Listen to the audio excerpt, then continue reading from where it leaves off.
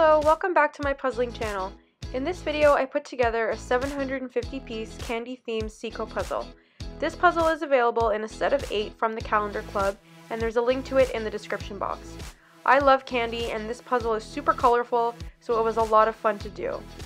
Like most other puzzles, I began by sorting the edges from the rest, but I also sorted everything by color at the same time to save myself a step afterwards. I made piles of blue, green, red, pink, yellow and orange together, and then miscellaneous colors. The last pile included more neutral colors like black, brown, and white, as well as anything with multiple colors on it.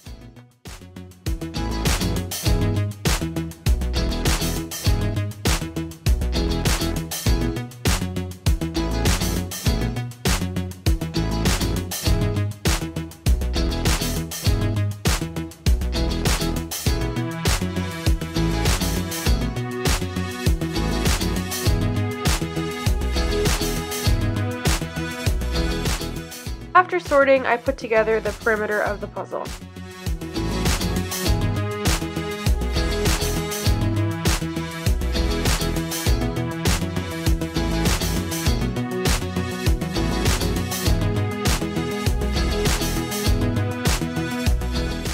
My first strategy for completing this was to put together as much of the green parts of the puzzle as I could, because there were the fewest of these pieces and only 3 areas in which they could be found. There is a big green gumball in the bottom left of the puzzle, and putting this together first gave me an anchor point for some of the other textures, and it just seemed like a good place to start.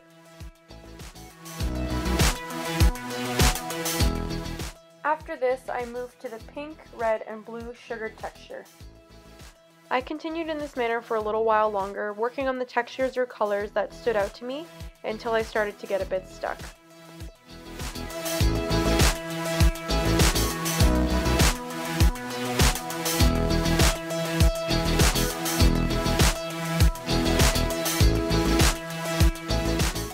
Sorry for the sudden change of background here. I'm trying to improve my videos as I learn things, and in order to make the colors as true as possible, I wanted to have something white in the background so I could do a white balance and have that as a reference point. I also found that using the white background helped me see the puzzle pieces a bit better as I was working on the puzzle, so I'll probably keep using this. I wanted to eliminate some of the pieces with this kind of stripe texture, and these pieces were part of a glass jar that appears in the top right corner of the puzzle. I thought this would be one of the most challenging parts, but it ended up being a lot easier because I was able to orient the pieces into the position they belonged. This allowed me to get rid of quite a few pieces in my sorting trays and allow me to see the rest of the pieces at once.